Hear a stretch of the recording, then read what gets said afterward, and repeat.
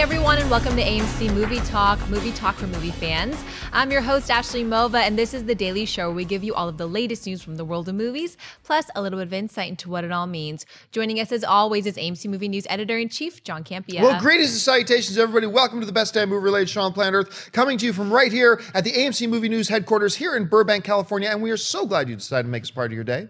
Also here, AMC Movie News Senior Editor, Amy Rose Eisenbach. Hello, guys. Shout out to our boy John Schnapp for his amazing premiere last night for The Death of Superman Lives. What happened? It was so awesome and exciting, and we've literally been together since this has been taking shape, and it's just been so incredible. So I'm so proud of you and all your team, and yay, Schnapp! Yay, Schnapp! And also here, shockingly still alive, is AMC's Mark Ellis. Happy Avengers Day, everybody.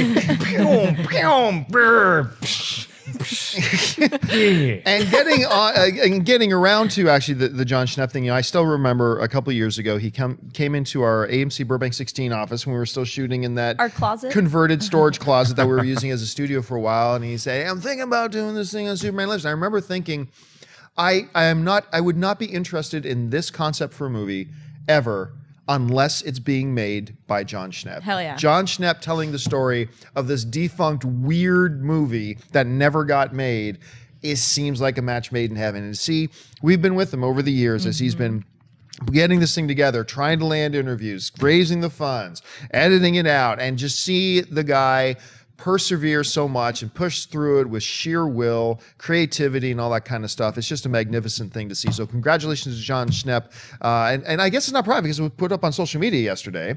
John Schnapp got engaged last night. Yeah, boy. So big things. Congrats to John Schnapp. If you're in the LA area and you did not get out to the premiere last night, it is playing tonight at the Egyptian Theater in Los Angeles. The filmmakers are all going to be there. There's a Q&A afterwards. I'm actually running the Q&A at the thing tonight. So get on over there. Look for your tickets online. It's at 7:30 tonight in Hollywood. All right, talk about the live movie adaptation of the popular video game series Assassin's Creed has been ongoing for years now and has made many fans of the series wonder if the movie itself is ever actually coming. However, in a recent interview with our friends at Coming Soon, Assassin's Creed producer and star Michael Fassbender said the following: "You say it's a long time, but what I found, it's all new to me, but starting to develop scripts and work on them, they take time. It just takes time to get a good story together, and we really want to do it right. It's exciting. It's going to start this year. We'll be filming in September."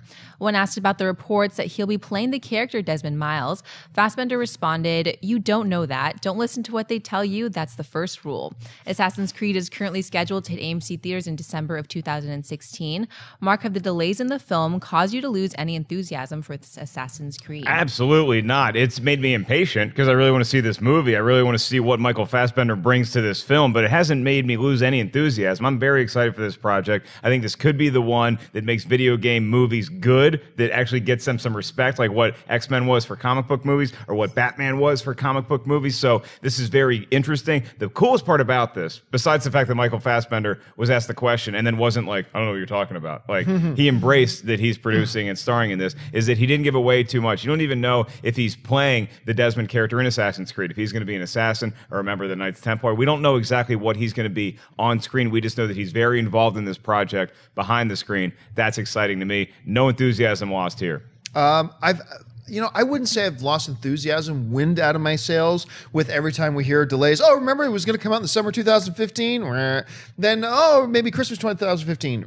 Now it's December 2016. Okay, takes a little wind out of my sails, but I no less have my hopes that this is going to be, look, there are two films in the pipe that we've been saying for a while could finally break that galactic universal truth. All video game movies suck.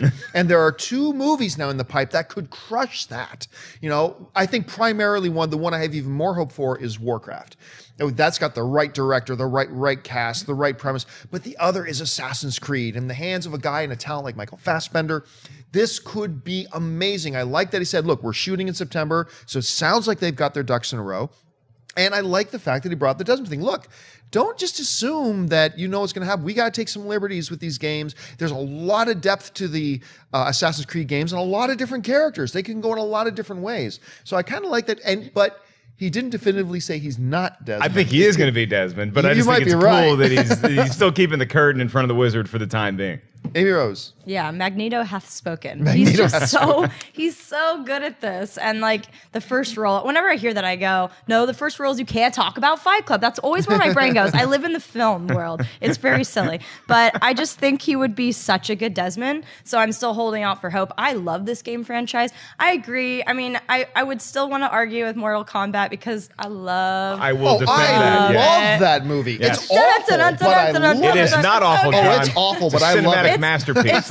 You know, but this really has, and with someone like Michael Fassbender, who's so intelligent, and I want them to take their time. I want them to get this right because it really could change the game. I think Warcraft's going to do that. So if we have 2, boom. Oh, it's going to open the floodgates. Like, we're going to see a renaissance and a resurgence of video game movies like we have never seen before. I hope so. Warcraft is almost a different beast to me, though, as far as a video game film, because that is such a world that you immerse yourself in. I look more at video game films like Assassin's Creed or Uncharted coming out, too. I think those are the ones for that. Warcraft almost feels like its own dimension to me. Or even Portal with the sci-fi aspect. Like, just I feel like there's so many rich video games that lend themselves really well, but they haven't been able to crack the code yet. So you're right, this could be a floodgate, and I'd rather them steal that than do 15 remakes of things we don't need. So yeah, and you know, I'm going to say this too. I actually am hopeful for Agent 47. I think that could actually be an interesting kind of fun movie. It's funny, I had lunch with the producer of that movie, and I hadn't seen the trailer yet. I'm like, you do know if the trailer sucks, I'm going to say it sucks. And I saw it, I thought it looked kind of fun, actually. So here's holding out hope for Agent 47 as well. All right, what's next? Power Rangers fans were excited to discover that Lionsgate would be bringing the team back to the big screen in 2016. But the multicolored teenage heroes won't be showing up until 2017 now. According to reports, the film has been pushed back to January 13, 2017. The project still doesn't have a director attached, but reports still claim that Project Almanac director Dean Israelite is in talks. Amy Rose, does this push back to 2017 raise any red flags for you about the Power Rangers? Not necessarily, but I hope the reason is because of the successful short film, and I hope it's because they want to retool it and make it like that, because that's what I want. I don't want the Mighty Morphin Power Rangers. I want these badass, gritty, dark Rangers. And like, granted, I still grew up with the Mighty Morphin Power Rangers, so I'm not bashing them. That's my youth, and I loved it, but that's not where we're at right now. And I hope they saw the success of that and maybe even kind of casted it accordingly. I mean, I think that would be really cool, but I don't think it's red flags. We live in an age of superheroes. This is a property they really want to knock out of the park. And, you know, Project Almanac, I was just kind of like, I'll see it. But it definitely had Project X meets Chronicle. And there's Butterfly Effect. There's a couple films that it felt like. But I actually thought it was pretty enjoyable. And I think, you know, to take that found footage, which can be really dry and boring and stale, or you can make it kind of compelling. And I thought it was great. So I actually think he's a pretty good fit for this. I just hope the reason is because they want to make it badass like that short film, because that took us all by surprise. Yeah, I have red flags going off all over the place on this. And it's not because of the push from 2016 to 2017. Although when you do a push like that, so close to when you just announced when it was going to be, and then it's like, oh, wait a minute, and then like that quick, here's where my flags go off. It is no secret, I have always thought that doing another live action Power Rangers movie was a bad idea. And then they announced it, and I thought it was a bad idea. And then some people on our team and a lot of you guys online started writing in some proposals about, hey, what if they did this with them? And what if they did this? And took this different type of angle. And slowly but surely I started going, okay, yeah, you change the context here a bit and you make that type of a movie with Power Rangers. I don't know that it will work, but that could work. Mm-hmm. I thought that short film was atrocious. What? I thought it was awful. It was awesome. I thought it was awful. I know He doesn't like Mortal Kombat either. I was so glad. I love Mortal Kombat. Get over here. So glad. I was so glad when after watching about 30 seconds of that trash, I was so glad to find out, okay, that's not actually the movie. All right, it isn't. But here's where my red flags go off. My red flags on this story goes off not because of the shift from 2016 to 2017, but because this studio has now gone, let's make this a summer release movie, July 2016. Let's put this in January. That for me is I see that. the flag, like going off like crazy. Doesn't mean it won't be awesome. This could be the greatest thing since Star Wars. It might be. We cannot. I know, that's a little tight. The movie might be awesome. But if we're just going to ask, does it raise flags? I'm going to be honest. For me, it raises a big flag. Anyway, Mark, what about you? The January 13th thing raises a huge flag to me. And besides that, I was really excited because, like Amy Rose said, I thought that this was all because of the short film that came out, and they're actually listening to the fans. I don't like when a studio takes every comment too seriously, but when the fans all unite and they storm the gates, like what happened after that short film, they had to take note and be like, okay, let's push back. That we definitely need to retool this a little bit. So that's good news. And I like Project Almanac. That was one of the films that surprised me, which, by the way, also came out in January. So I think that if this guy can take this property, make it more like it was in the short film, then I think that that's a positive. Personally, I could care less about a Power Rangers movie. I just didn't, even when I was a kid, I didn't care about the Power Rangers. I was always a Ninja Turtle guy. I thought it was I just didn't care about Do you start all your dates with that line? I open most dates with, do you want to get the free breadsticks at the Olive Garden? Can't they coexist, the properties? Come on. Dude, I'm more of a Ninja Turtles but guy. it just doesn't matter to me. I open up every first date with Mortal Kombat! And if she does, then Yeah. you know you found You're the in. one. And you got to Yeah. keep her. You know I've already sung that today, right? I've done at least twice. Here's the other thing too.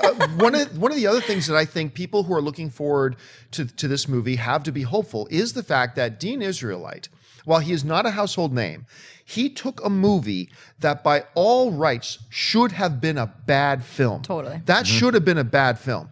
And he made a rather entertaining movie out of it, which is no easy feat. So if you're somebody who's like hoping Power Rangers could be good, if they finally get the ink signed on this thing, Dean Israelite's attachment is something you should be hopeful for and should give you some hope.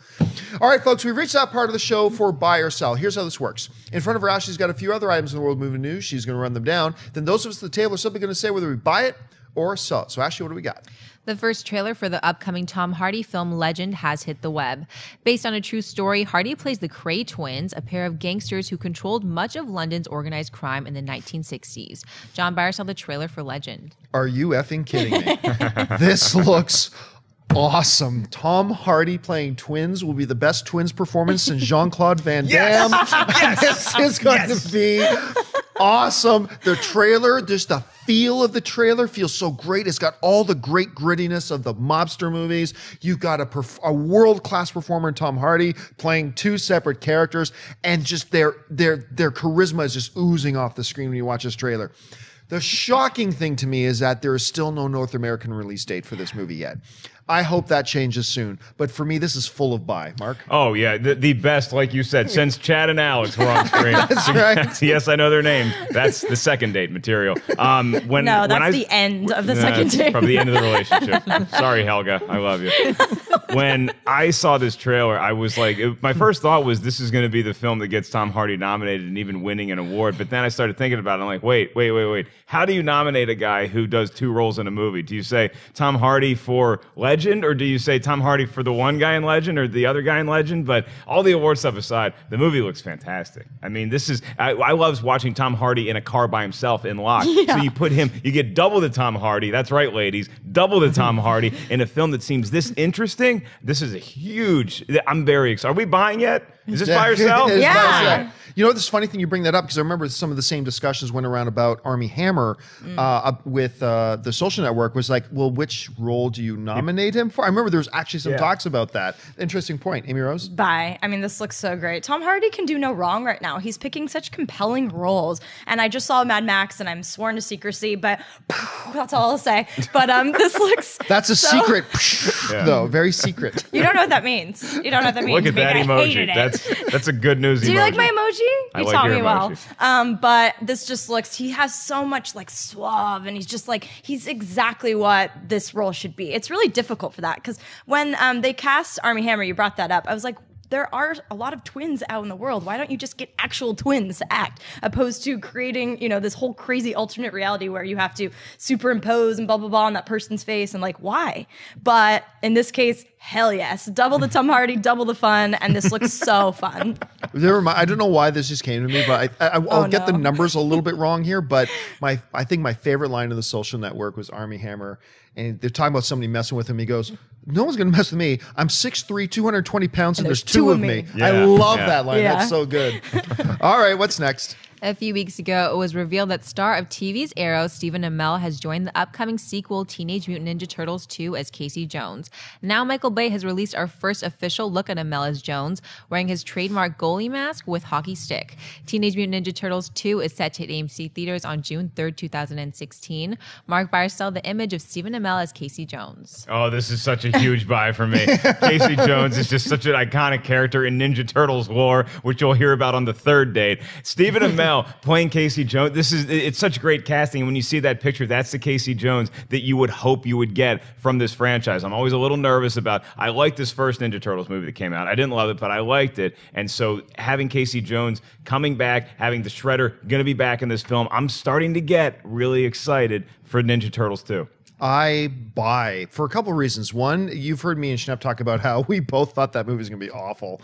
And we both really liked Teenage Mutant Ninja Turtles. We had a really fun. I'm not going to say it's a great movie, but I had a lot of fun with it. I had a lot of fun with Teenage Mutant Ninja Turtles.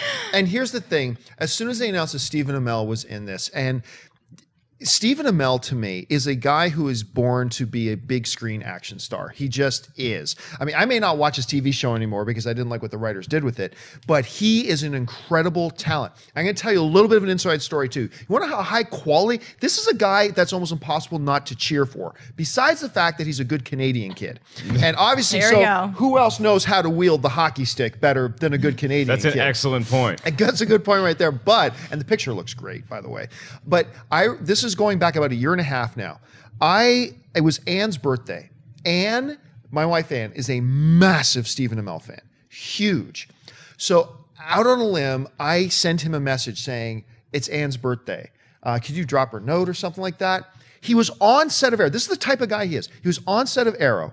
He left set, went to his trailer, still had his eye makeup on and everything, the black face makeup stuff that he has under the mask. And he makes a YouTube video for Anne, wishing her happy birthday on the video, and sent that off. You should have seen Anne's face. It was like the Northern Lights. Her face was just like glowing. And that's the type of guy this is. He's really as sweet off camera as you think he would be, and it's impossible not to cheer for his success. And he's great. He's got the build for an action star. Casey Jones, and I love this. It's all types of buy for me. First of all, I love that. He's a class act. Yes, and he's also absolutely gorgeous, which doesn't hurt. But I do really like this photo, and I like the addition of Tyler Perry. And for someone like me that I also grew up on the Turtles, but I also grew up on the Rangers, they can coexist, Mark. But I thought it was fine, but my expectations were pretty low anyway. I wasn't like, this is gonna be great. But considering who was behind it, I thought, you're right, it was a little better than I expected. But this is exactly what we want from Casey. Tyler, awesome. I feel like they're taking really good steps to get people like me that were like, I don't really need a sequel, to be more interested. And that's what you need to do. My one note would be the Casey Jones that I knew as a kid, Elias Koteas in the movie, and then from the comic books and from the TV show, had long hair. So he had long hair. And look, I'm not going to be the guy. I remember when Metallica cut their hair and everybody got really upset. I'm not going to be that dude. He's that guy. I was a little that dude. He's a different Casey Jones. I can accept that because, like you said, Stephen Amell, I think, is a star. And by the way, my birthday is July 7th, Stephen, just in case. What's next? It's just been announced that Academy Award winner J.K. Simmons and Emile Hirsch will be starring in the upcoming comedy The Runaround. When a globe-trotting workaholic father, Simmons, tries to visit his daughter on a last-minute layover in Los Angeles, discovers that she's disappeared, he forces her awkward, nervous ex-boyfriend, Hirsch, still nursing a broken heart, to help him find her over the course of one incredibly crazy night. Amy Rose Byers saw the sounds of The Runaround. I mean, Simmons and Hirsch together, I have to buy it. The premise is whatever. It can't be if it was not these two stars behind it. But Hirsch is really good at playing that awkward, really dry, good comedy. He can do anything. I think he's really talented. And J.K. Simmons, I mean, I'd be okay if he totally took the Whiplash character in this and be the father. I'd be totally fine with that. That's a totally different movie, and I'm in. I'm totally in with that. But awesome. I think that their pairing is very unlikely, and I really like when studios and projects take risks like that. And this sounds just kind of whatever idea, but with them together in this premise, it could be a really good time. J.K. Simmons and Emile Hirsch, I want to buy it so bad, but I can't. I got to sell it. This premise sounds terrible. That doesn't mean it's not going to be, it's just a premise.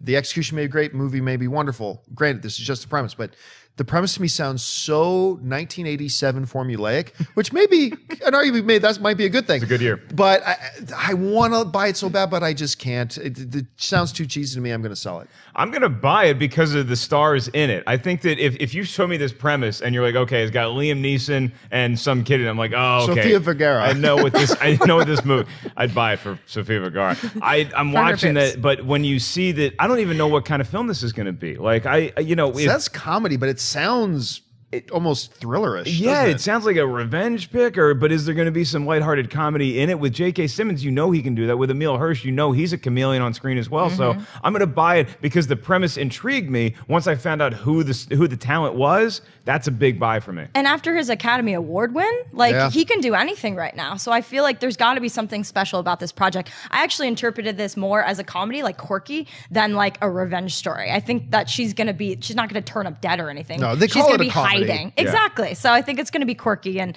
look at that smile. I love that. Speaking of anything, one of the films he's got coming up pretty soon in the long term, but he's in the new King Kong film, Skull Island. Him, Tom Hiddleston, and So who was the good. third? There's a third big name in there. I can't remember off the top of my head. But Tom Hiddleston, J.K. Simmons, and a big ape. Giant ape. Drawing a Sorry, blank right now. name. All right, folks, listen, we've reached that part of the show for mailbag. Listen, if you've got a topic or a question that you'd like us to address on the show, you can email us anytime at amcmovietalk@gmail.com. Send in your questions and see if we can get on air.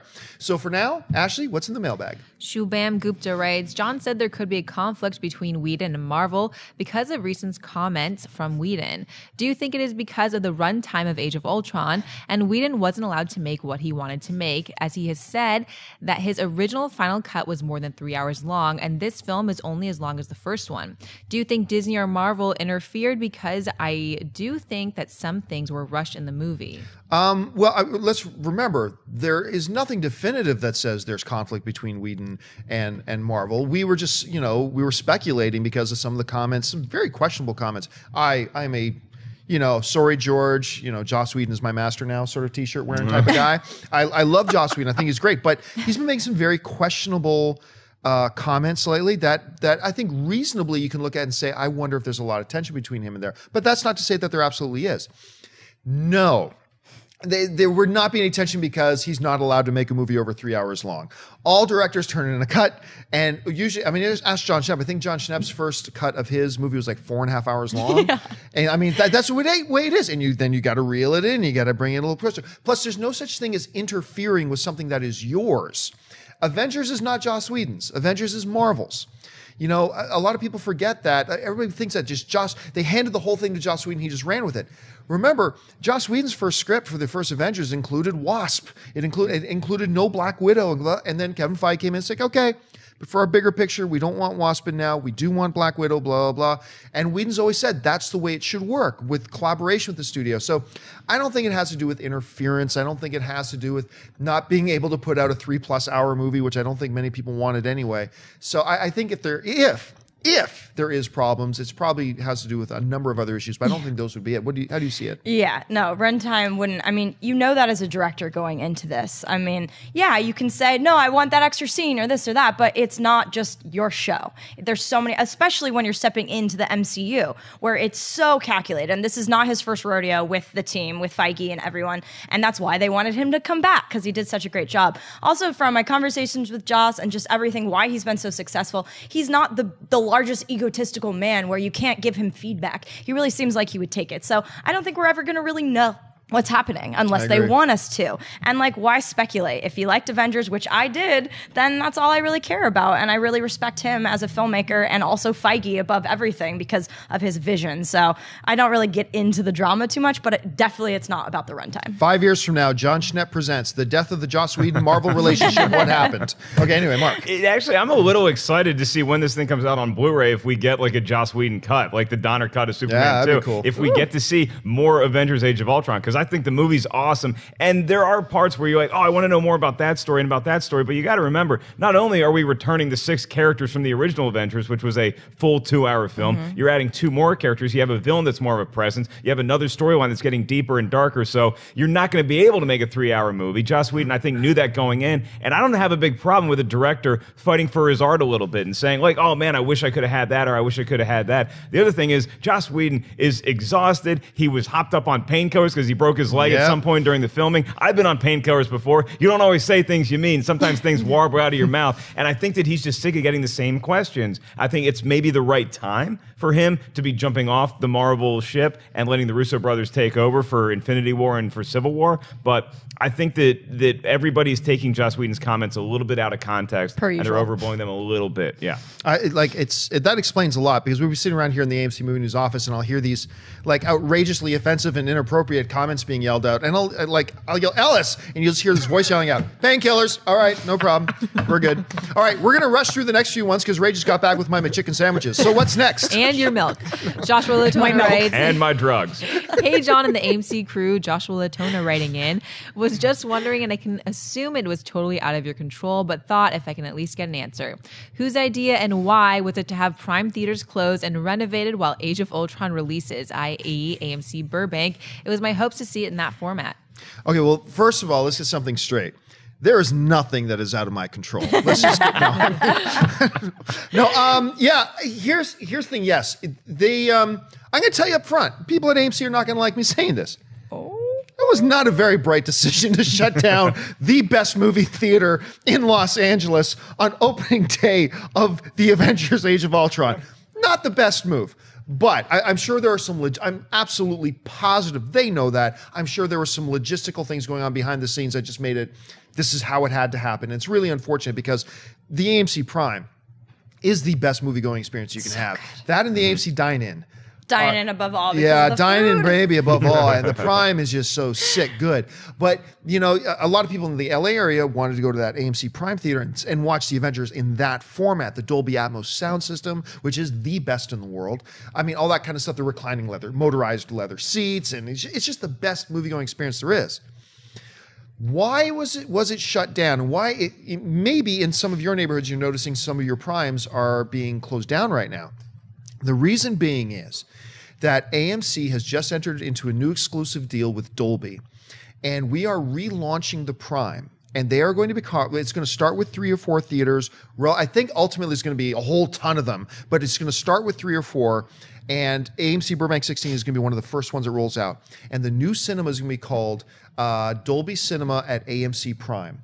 This will be by far the best movie-going experience and viewing you will ever have. Ooh. This new Dolby project, it's all based around this new Dolby projection system. Remember, Prime already has the AMC Dolby Atmos sound. Now they're going to have this new Dolby projection system, which is a dual laser projection system that give you the deepest, most natural blacks you have ever seen. The richest colors. A lot of other new projection systems just try to make things brighter, boost the power in the lamps and stuff like that. This is a totally new type of system. They just showcased it at CinemaCon in Las Vegas, and I was not there, but I know somebody who was in a demo of it a few months ago, and then talking to people who were at that demo at CinemaCon. This changes the game, this new system. So it sucks. And it was rather not smart to not have that Prime theater open when Avengers opens. But I tell you, when Tomorrowland comes out and you're able to go see Tomorrowland in a Dolby Cinema at AMC Prime with this new dual laser projection system, that Dolby Atmos sound. Look, I'm not big on gimmicks. I don't like 3D. I think 3D is a gimmick. To me, it doesn't add to the movie-going experience. Better sound, better picture, better comfort. This adds to the movie-going experience. Dolby Cinema, I work for AMC, folks. Take what I'm saying with a big grain of salt. But I'm telling you all honestly, this is going to be the best movie going experience we've ever had. I cannot wait to go see Tomorrowland in this thing. It's going to be sick. But you guys noticed that the Prime was shut down, right? Well, yeah, I mean, that was you heard that, ladies. So the fifth date with Mark Ellis is going to be the Dolby Cinema at AMC Prime. We're going to go see the new Mighty Morphin Power Rangers movie, 2017. All right, folks. Well, listen, not only do we like taking your questions via email, we love taking your questions via Twitter. So if you got a topic or a question you'd like us to get via Twitter, just tweet it out and make sure you include the hashtag AMC Movie Talk, and maybe you'll see your Twitter handle on our show. So what's in the Twitter sphere? Kyle Marquise writes, Chris Pratt is in everything, it seems like. Is it more because of talent or is it his personality? Thanks. You know, that's a really great question. I adore Chris Pratt because there's nothing not to adore about Chris Pratt. How much range does he have as a thespian? Like, truly, like how much can he, you know, embody a role? Honestly, we don't know yet. We haven't seen him do enough different stuff. I liked him in Moneyball. I even liked him in Delivery Man, which was not a strong film, but I thought he played his role quite well. But for the most part, we've seen Chris Pratt being Chris Pratt, much like The Rock plays The Rock. And that's a good thing. So how much of it is true deep talent? How much of it is his pure likability and charisma? I don't think we know yet. I think a lot of what's carrying him and propelling him right now is that likability and that charisma. We all just want to see him. He's just that likable. We want to see him on screen.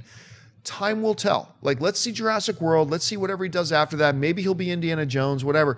Let's see how deep his talent goes. I don't think we've seen it yet. Amy Rose, when you think about Pratt, because I know you love him as much as I do, what do you think about it? I do think it's a combination. I mean, you bring up The Rock, which is whenever someone says charisma, it's The Rock. It's The Rock. But I think he's a better actor than The Rock. I think The Rock has something on screen that you can't teach that. It's there or it's not. And I think Pratt has that as well. But I do think he has chops. I mean, he carried Guardians. Like, he was the star. And sure, he had an incredible ensemble around him, so it's a little different than, say, leading an Indiana Jones film or even Jurassic World. I think we'll know a lot more there. But I just think what makes people want to work with him so much is just he's so down to earth. He's so humble. He's so genuine and kind. I mean, I remember when he came in for the Guardians thing, which is still like one of the highlights of our career at AMC. That was and great. I was like, it's the year of the Pratt. And you could just tell he looks us right in the eyes. And people love to work with him because he's just a really good person. And I think he's got talent. And I'm excited that people are taking more of a chance on him. Also, look at the transformation that he underwent. I mean, I think he's capable of a lot more than we've seen. And I'm looking forward to seeing that. But I do think that there's many reasons why he keeps getting roles, and I do think he's talented. See, I think right now I would say The Rock is probably the better actor right now. I haven't seen Chris Pratt yet do a role like The Rock did in Faster or like The Rock did in Snitch. Snitch, he was really good in. He was really good. So, and we haven't seen Chris Pratt play a role like that yet. But there were levels in Guardians too. There were moments of turmoil and action in this, and there's a lot. I mean, that's what Marvel's so great at. Yeah. I mean, it's not just comedy, it's not just this, it's everything, and he carried that beautifully. He really did. He really did. Yeah, Mark? talent and personality are two things that have escaped me to this point in my life. But I think that it's a chicken or egg thing sometimes. It's like, which one came first? When you look at somebody like DiCaprio or someone like Daniel Day-Lewis, they're great actors. They have so much talent, and they're so talented that they can be personable on screen. Off screen, I have no idea if they're fun to hang out with. They don't seem like they are. No, Chris Pratt seems awesome to hang out with. So it's almost like his personality, or The Rock seems awesome to hang out with, and then they've trained themselves to be more talented actors. So with Pratt, I think that he leads with his personality, but he's got a lot of talent in there too. And I think that we're going to see that more and more and more as he takes these roles that are some big budget blockbusters like Jurassic World coming out. But he's also going to have other things where he showcases his dramatic chops, like what we got to see in Moneyball. All right, what's next? Bobby Hoskins writes, will John Campea drive 2,800 miles for Rogue One and subsequently all the episodes and spin-off movies? Thanks. That's a lot of driving. Yeah, this spins out of a little thing I revealed about how, like, when The Phantom Menace came out, I like drove 2,000 miles as a pilgrimage, as a spiritual pilgrimage with a couple of friends of mine to go to my favorite movie theater up in Hamilton, Ontario, Canada, right beside Toronto, to watch the new Star Wars movie. That's just how important it was to me. Will I do it again? For The Force Awakens, Rogue One, probably not. I want to badly, but Prime will be set by then. But Prime.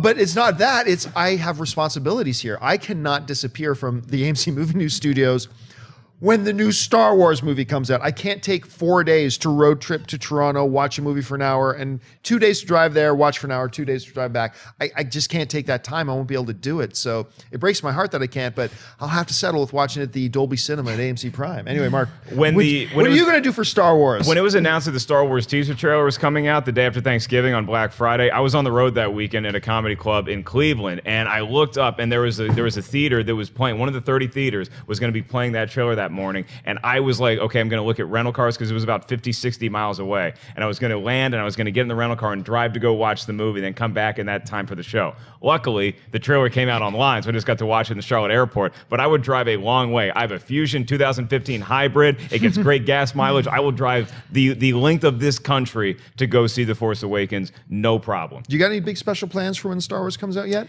It's still a ways away, but I do actually. I'm going to go to our Disney rep.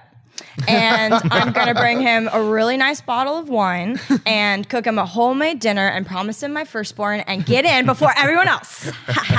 That's a good plan, actually. All right, one more. What do we got? Derek Satoon writes, is Wolverine going to be an X-Men Apocalypse? Filming began and there's been no confirmation of Hugh Jackman's involvement. Okay, so here's the thing. Before anybody laughs at the question, say, well, of course he's going to be in. Before you laugh at him, remember, he's right. There has been no official confirmation. And also Hugh Jackman. He's Wolverine. He's so synonymous with it now. Hugh Jackman, in talking about Wolverine 3, you remember he tweeted out that picture with the clauses like, one last time. He wasn't talking about X-Men Age of Apocalypse. So before you laugh at the question, there's good reason for the question. Now, I do believe he will be in there. There has not been an X-Men film yet without Hugh Jackman. They've all had, even in First Class, he was in there just for a minute. Ever. Fantastic cameo. So I good. love that scene. He has been in every single one. He is the most bankable character they have right now. And if he's telling the truth and Wolverine 3 is going to be his last ride as Wolverine, then if you got one coming out before that, you got to get him in. So how big of a role? What kind of a role would it be? I just don't know. Will it just be another cameo? I don't know. But I've got to believe he's going to be there. Amy Rose, what do you think? Yeah, I mean, he's really been playing with our emotions so much. Like after Birdman, he's like, I'm going to play the character till I die. And then he shows the claws and again, I'm like, Hugh, like, stop doing this to me. Are you dying? Like, stop, Hugh. And like, no, he has been the most bankable. He's so incredible. And like in Days of Future Past, he's in the best shape of his life. And I mean, what? He's a beast. But literally, I feel like because he is definitely hinting the fact that he's done, and I'm glad we're getting another Wolverine. I think that's when we're going to start to see the Old Man Logan storyline start taking shape. But if they want to phase this character out to open the door for another, because continuity is not a problem in this universe anymore. They just don't care. They've done it, but they've done it in a really eloquent way that pleases even diehard X-Men fans like myself. So with the addition of Deadpool, with Gambit, with all these new characters that they're throwing in, this might be the perfect opportunity to kind of phase him out. And yeah, I'm going to obviously miss him. Like, I really just can't stand what he's been doing to us, but it's just a true testament to the legacy that he's left with this amazing character. So I think that we will see him in Apocalypse, but I don't think it's going to be a large role, if I had to guess. Mark, will Hugh Jackman be in X-Men Apocalypse? John, you said don't laugh at the Twitter question, but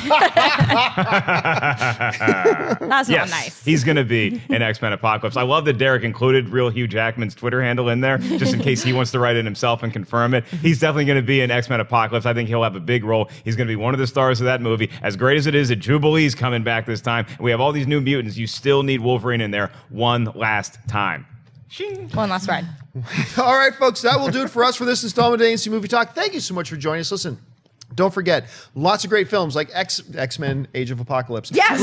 I want to see that movie. Surprise screening today. That's why they closed the Prime. Don't tease me. Avengers Age of Ultron is now in AMC Theaters. Head on over to www.amctheaters.com for all of your theater, showtime, and of course your movie ticket information. If you want an audio-only version of this episode, look in the description below and you'll find a link to our podcast feed. And most importantly, subscribe to our YouTube channel. Keep you up to date on all the great shows on AMC Movie News.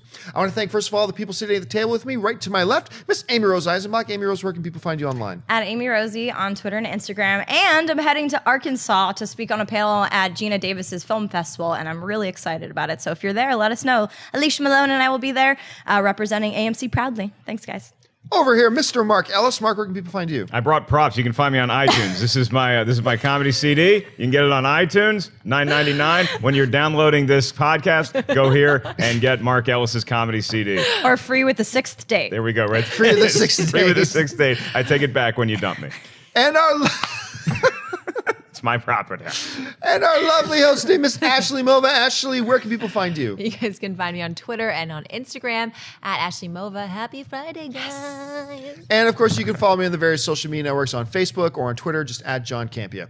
That'll do it for us, guys. Thanks so much for joining us. My name is John Campia for AMC Movie News, and until next time, bye-bye.